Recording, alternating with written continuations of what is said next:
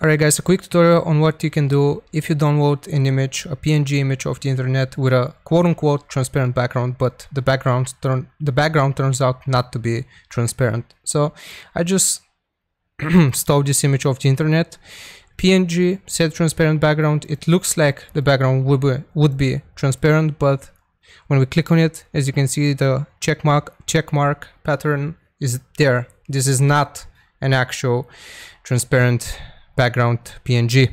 So how we can fix this? I'm gonna leave a free piece of software in the description. I want you to download it and just follow what I do. All right, now I'm gonna go to my fake PNG with a transparent background. Gonna click on it, open with paint.net. Paint.net is the free piece of software which I will give you in the description. So when we are in Paint, I want you to click on this magic wand tool, or you can just hold the S key.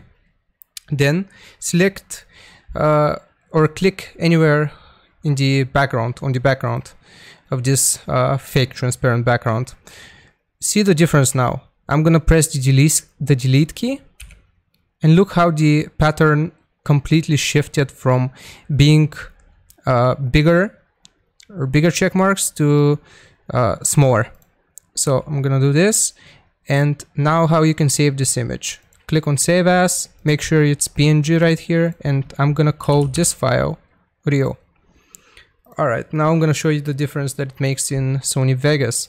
So if we try to put a video under this one, nothing is gonna show up because this file just completely removes or takes up the whole place, the whole preview screen.